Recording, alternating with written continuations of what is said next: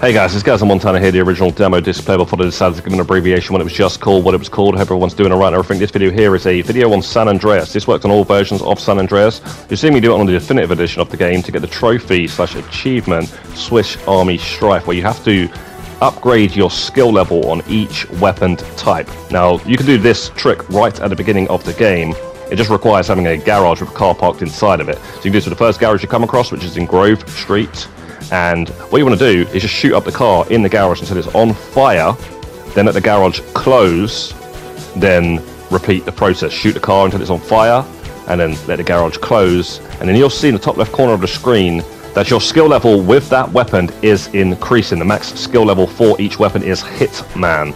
So be wary, as it's leveling up, you will start to shoot faster, so you might blow up the vehicle in front of your face, so stand a little bit back, and then just keep shooting it up. Now, certain weapons will dual wield, like the Uzis and the sawn-off shotguns. Again, you will blow up the vehicle very fast if you're standing too close to it. You will get to dual wield those weapons when you hit Hitman.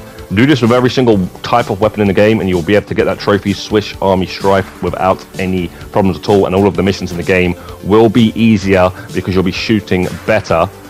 It's entirely up to you, though, if you just want to go through the game normally and shoot up enemies. Or do it this way and have an easy time with the missions. So that's pretty much it for this video, guys. Hope you found it helpful. If you did, drop a like on the video and have a lovely day. Godspeed. See you in the next one. Peace out.